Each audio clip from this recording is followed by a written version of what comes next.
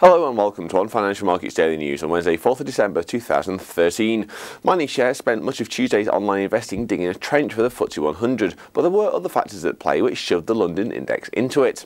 Randgold and Antofagasta were two of the biggest fallers yesterday, partially because of the current price of metal and partially because UBS has revised down its gold and silver prices for the next couple of years. Precious metals are down due to speculation about the start of the US Fed's tapering scheme, which should begin in the next couple of months, a theory that was supported by Monday's manufacturing data, which showed that the sector was picking up.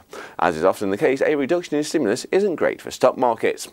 There were some positives for the FTSE in Tuesday's online investing though, with Japanese policy likely to remain loose, while shares in Next were buoyed by the British Retail Consortium's report indicating that clothing retailers did well in November.